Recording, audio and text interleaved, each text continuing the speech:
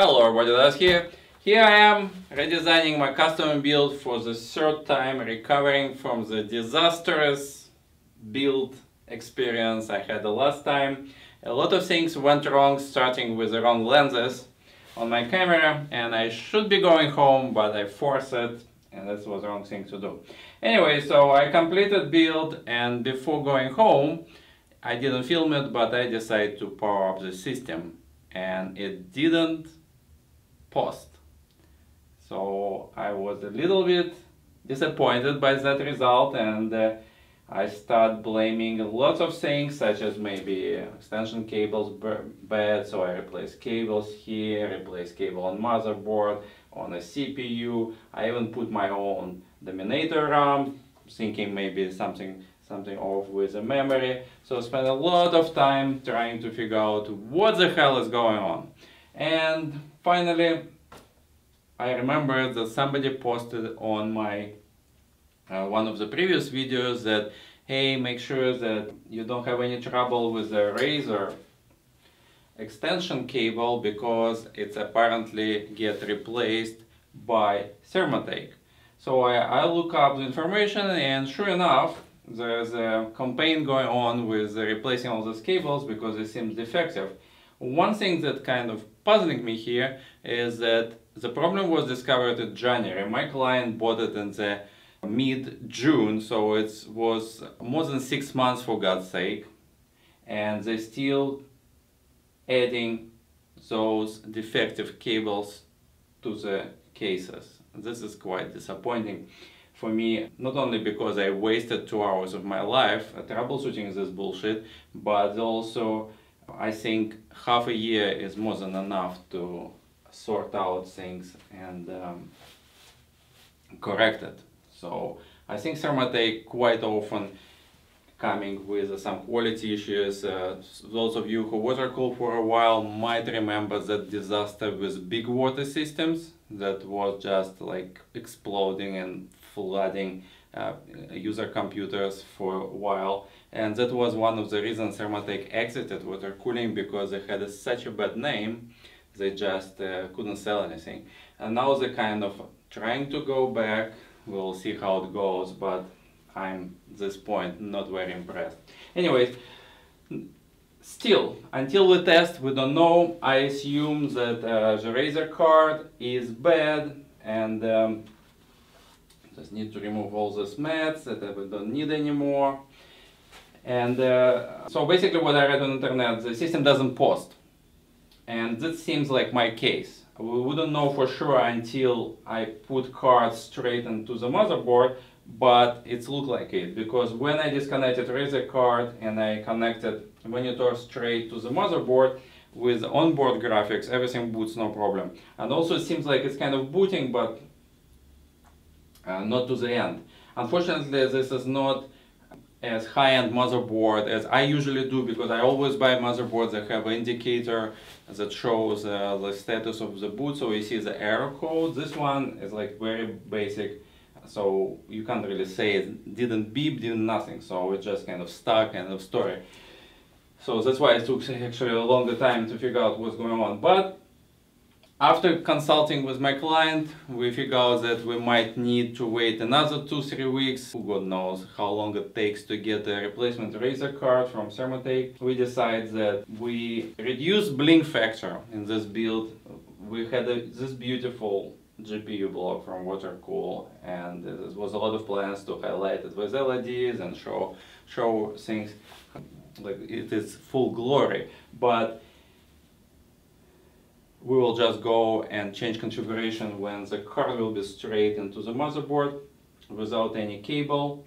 My client doesn't want to have any potential problems when it will be hanging on the wall as a HTPC and something doesn't go right way. So it's a lot of hassle to remove it, redo it. So he said, like, I don't want it. And I agree with this. Although it hurts for me to spend so many hours trying to figure out the right combination of fittings and make actually pretty nice tube runs, in my opinion. So now it will be totally different configuration, so I have to do this portion of the loop from a reservoir to the card and from the GPU to the card, totally like new design.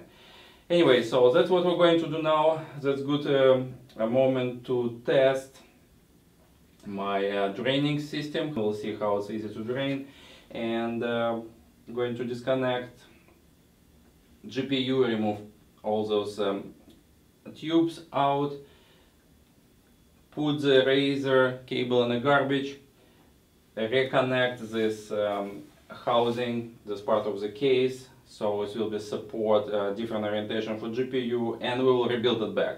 Alright guys, it's kind of a winded explanation, but nevertheless I needed to get it off my chest because it was quite a stressful evening yesterday. Now it's Saturday, and I just want to make sure that card works, so I don't want to wait till next week and guessing is it card or cable. Although everything pointing to the cable, I want to know for sure. For that reason I'm here on my weekend time, and we'll finish this thing until I see that everything works properly. Alright, I did small preparation. My spacing between a quick disconnect and a table not enough, so I kind of tilted the case here just a little bit so I can connect it. And we have our empty bucket. All I need to do is put this tube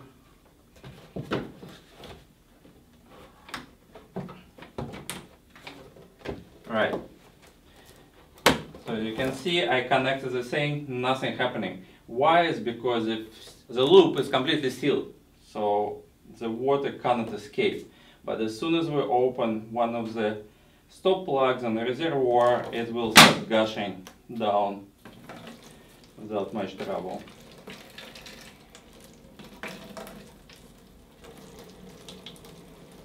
So you see, if you design your loop correctly, there's not much things you need to do to drain it. I had a very old video when I was flipping case and stuff like this. It was a long time ago. Those days are long gone. So right now, as you can see, it takes literally a couple of minutes to drain most of the liquid. I have a little bit stuff trapped in a GPU just because of the configuration of the tubing I have, but we will sort this out by tilting case old ways, but the majority of the liquid already out, so I can even disconnect it. Using quick disconnect, my preferred way to make a drain points. I personally dislike using valves because there's a little bit more work. You need to connect fitting to it with a tube, make sure it doesn't leak and things like this. With a quick disconnect, just connecting your tube with quick disconnect to other one, and it's much less hassle in my opinion. So basically we're good to go for disconnecting tubes. All my hard work didn't pay off. It's really disappointing at this point.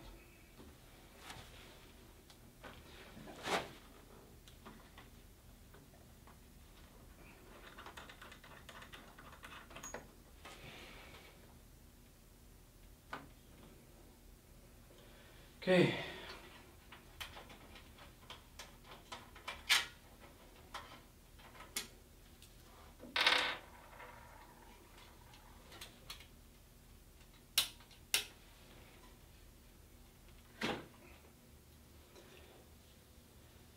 That's it. Okay, another feed. Oh, that's pretty good. Yeah, excellent. Was lucky. Now we need to cut it here.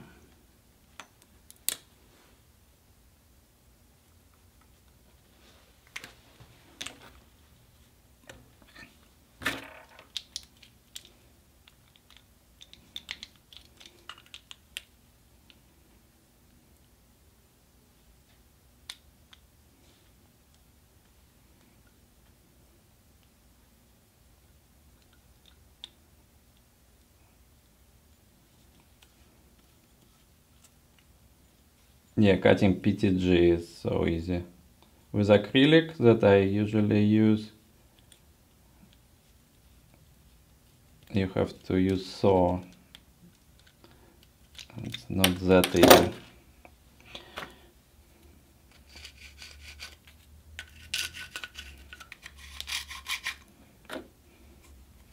Washing again.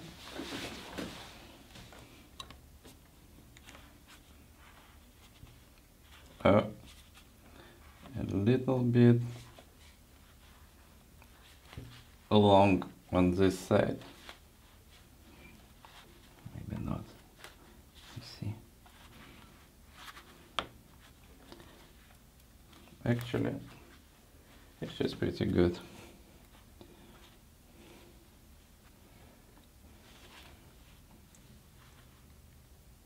Yeah, I like it.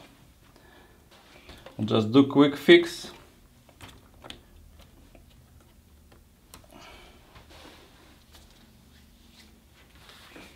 Yeah, it will do. I'll fill the system back quickly for the purpose of checking what's going on with GPU. If GPU is not fault, that's great. And I'll think more about tube routing next week. Right now, I don't see how to do it nice way. For that reason, I don't want to force it and spend the entire weekend here. It will come. You'll think about it in the back of your mind, and eventually you sort it out. Alright, let's hope no other major leak as we had the last time.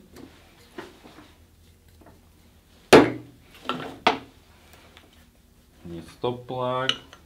That's what I forgot to put. Which wasn't very nice result because of that.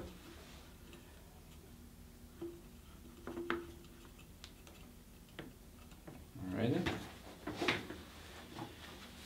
There's our liquid.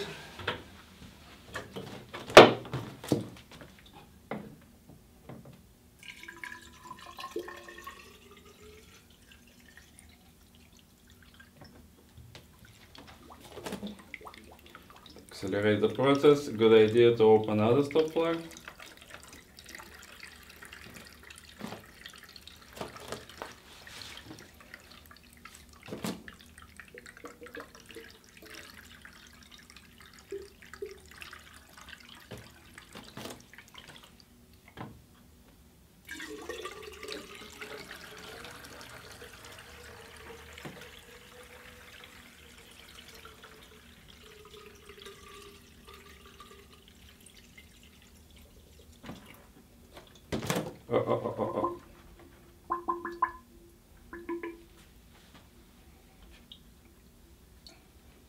Okay. Power.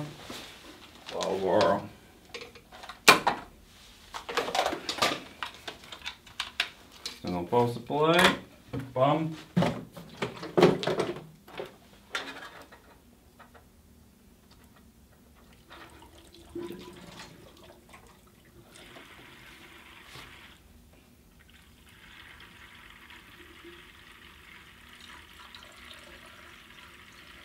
Pump at speed 1, that's why it goes so slowly. You can increase it a little bit. I don't know.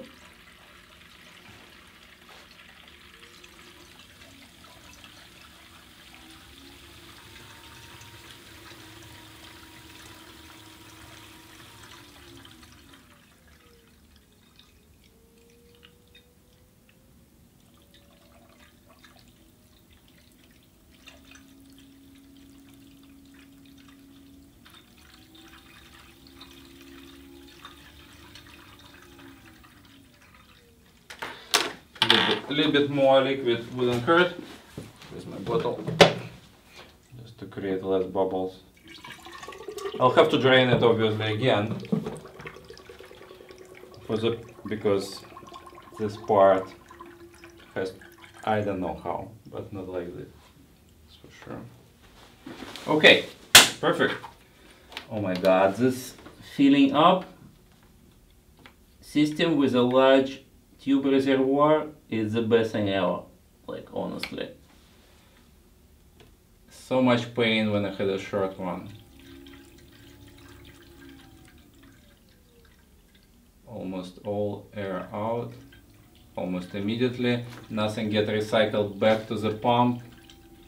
Amazing. And vario pump, that's the reason I always say get vario pump.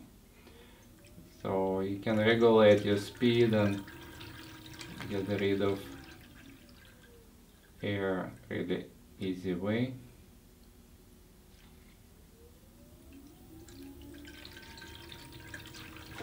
Okay, nothing spills anywhere.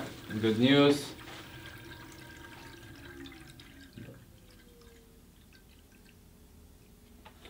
Alright, perfect. Now I need to disconnect all those cables again. Everything I trained and created so nicely, nothing works anymore. Oh, actually, I think, yeah, I need to connect it on the back too. First.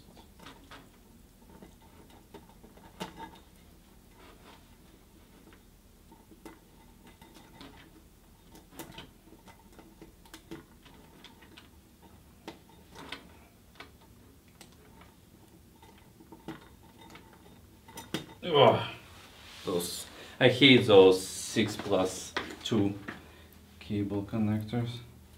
They really suck. Yeah, the whole thing now bended totally other opposite direction.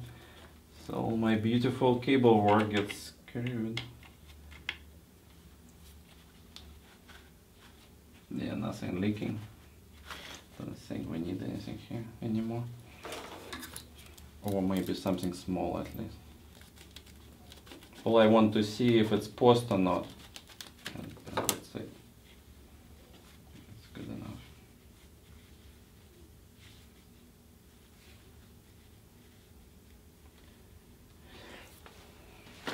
Okay. Power back.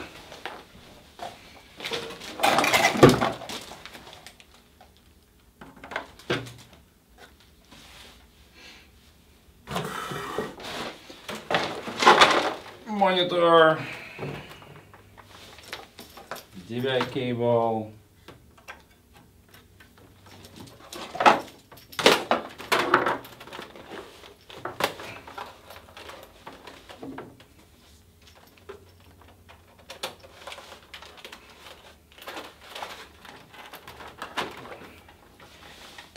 cable.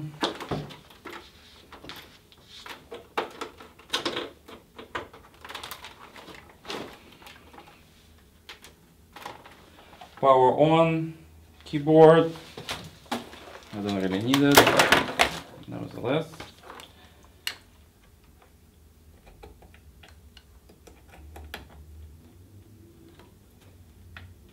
Okay. I'm not sure what you guys see. Let me check first. Yeah, it's good enough. You can see monitor. That's all I needed to know at this point.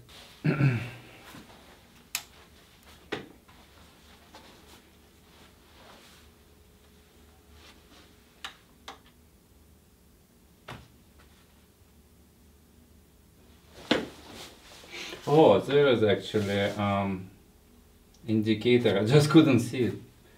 That's good news. Here you go. GPU, no issues. It was a Razer card, Razer cable. So everything works beautifully. Good news. All we need to figure out, nice tube routing, that everything happy, and fill it with white liquid instead of clear. Thanks God. I feel relieved. Can go home now. Thanks for watching.